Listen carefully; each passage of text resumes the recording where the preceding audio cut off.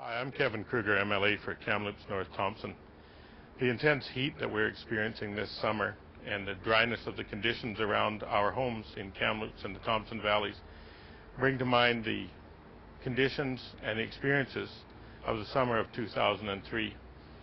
Those of you who lived through those times, unlike perhaps those of you who've moved to town subsequently, remember well the awful circumstances of a lot of my constituents. People lost their homes. People lived in fear. People were evacuated for many weeks from their properties because when the wildfires took hold, it was a pretty awful experience.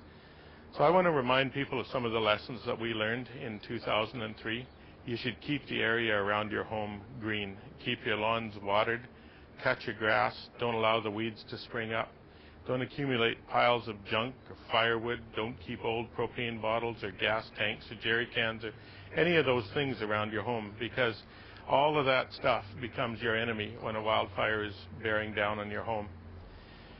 It'd be wise to pay someone if you're not physically in condition to do it, and most of us aren't. I'm certainly not.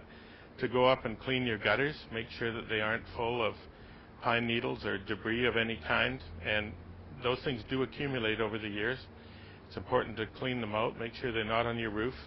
You should clear an area at least 10 meters wide all around your home and your outbuildings, preferably more than that.